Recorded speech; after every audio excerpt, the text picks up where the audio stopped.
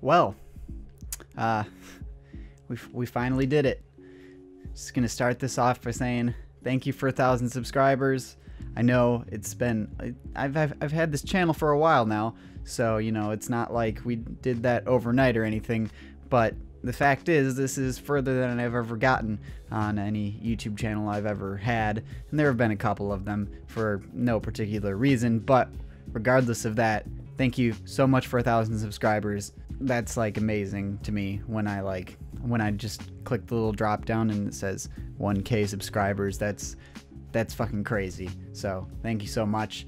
For those of you who have been recently subscribing, we've been actually surprisingly, despite all of this stupid crap going on YouTube, we've had our like average watch time, our average revenue, even though it's not very much, and our average subscribers or whatever, our increase over the past 28 days.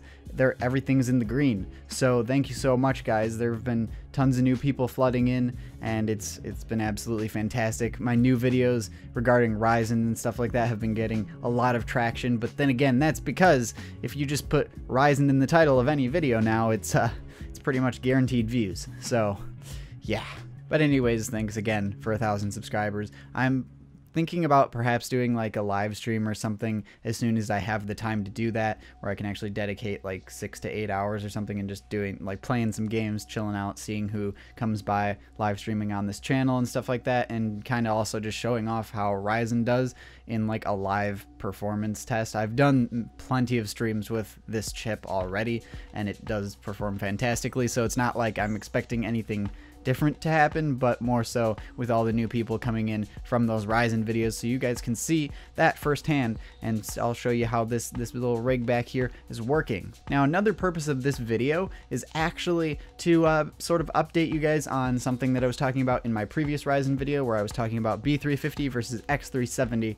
I briefly mentioned how I was having issues getting 4 sticks of memory to run. So basically, if I was running all 4 sticks, I couldn't overclock at all, or the system just wouldn't boot. So basically what was happening was when I would start up the system with all 4 sticks of memory, I could go to the BIOS, it would register, it would show all the 4 sticks of memory, and they were all supposedly running at 2400 megahertz. Everything was fine, but as soon as I tried to boot into Windows, it would simply completely like freeze up, just lock, like you'd see a little spinner and it would just freeze and eventually just go black. Now, I recently had someone comment talking about basically how a lot of these motherboards have a default setting that automatically overclocks memory dynamically. It seems to just mess with the frequency where it will frequently jump above what it is rated for. Now, this wasn't something I had even thought to consider, considering that obviously I hadn't keyed in any sort of overclock. Regardless of that, when I did actually go into the BIOS and I looked at memory speeds, I noticed the memory speeds were jumping higher than 2400 megahertz all over the place and stuff like that,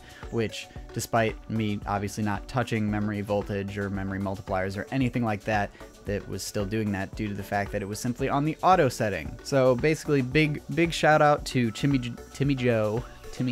my dude. He commented a few days ago, your problem is that you can't overclock your memory if you run 4-channel. Change your BIOS to 2133. Make sure the overclock tuner setting isn't on, and I bet it will boot with all 4 sticks. So of course, with the memory speed that he suggested, 2133, I was kind of like, well, my memory is rated up to 2400 megahertz. I don't want to run it at 2133. Why would I do that? So I went in there and went into the memory clock speed settings, or whatever, the memory multiplier. Also, if you get triggered because I say whatever too much, then I'm sorry, I don't actually give a shit. But I went into the memory multiplier and I noticed it was set to auto, which initially when I was going through and setting all the stuff in my BIOS, I thought was going to be fine, but at the same time I was also only running with 2 sticks of memory. So when I put in those 4 sticks, I noticed that when that was still set to auto, it was the speed, the multiplier was kind of just going up and down all over the place, shooting up somewhere like as high as 2700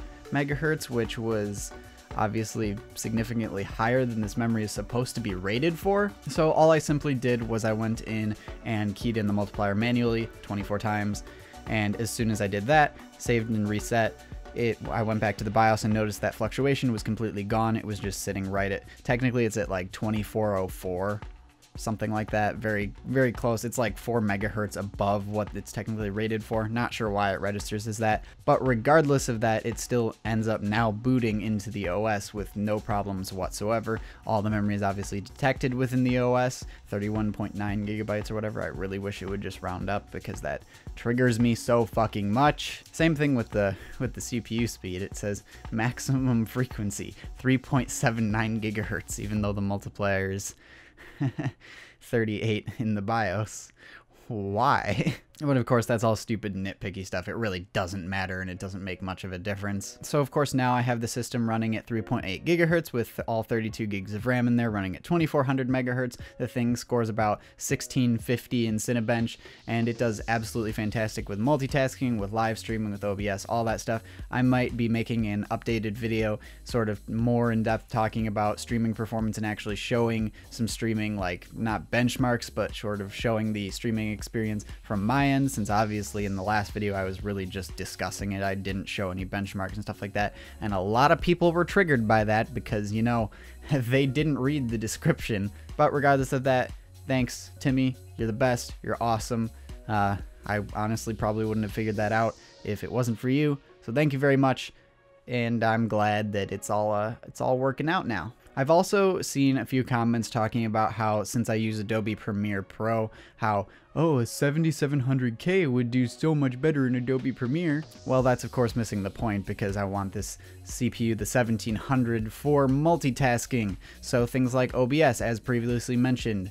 Sure, I might be getting slightly worse performance in Premiere, although I'm honestly not entirely sold on that fact, because it seems like it's completely leveraging the GPU for the most part. And I remember when I was using Premiere with my 6700K overclocked to 4.5 gigahertz, that CPU was typically just immediately 100%ing and bottlenecking, and ended up being the bottleneck of the system. Whereas this one, with CUDA acceleration enabled, typically the GPU is the bottleneck, it seems like, because I typically max out around 70 to 75% CPU usage while rendering. Not to mention, scrubbing through footage honestly feels a lot smoother. And also the fact that when I'm monitoring thread usage and stuff like that while rendering, Adobe Premiere is using all 16 threads. So clearly it's working, you know. Not sure where the idea that maybe having a 7700K would be all that much more beneficial is coming from. Perhaps it benefits from clock speeds or something like that, but honestly,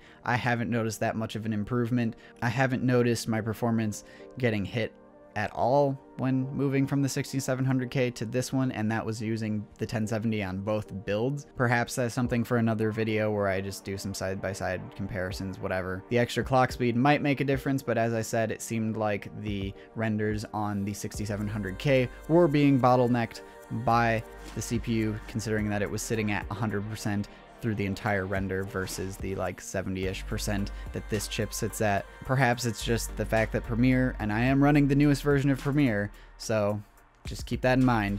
Perhaps Premiere isn't capable of utilizing this chip to its fullest extent, and that's why it's not 100%ing. Somehow I doubt that. It just doesn't seem very likely. Anyways, guys, I'm going to try and keep this video fairly short. Again, thanks to Timmy for giving me that advice. That was fantastic. A lot of people have been leaving some really interesting comments and stuff like that, where I've honestly been learning a lot from you guys over the past few days, and ever since I started uploading these Ryzen videos, a lot of people have been leaving really helpful comments, talking about all sorts of cool shit, and I want to thank you all for that. For all those of you who have subscribed recently, there have been quite a few of you. Thank you. We broke 1,000 subscribers. That's fantastic. That's a big fucking deal to me. Anyways, guys, thank you so much for watching this video. Hopefully I'll be able to get around to doing some of the other ones that I have planned in the next few days. I'm just extremely busy as it is right now. I have some stuff going on this weekend and, you know, work and all that shit. So we'll see when I have time to actually get that stuff done. Thanks again for watching. Thanks to those of you who have stuck around for all of this.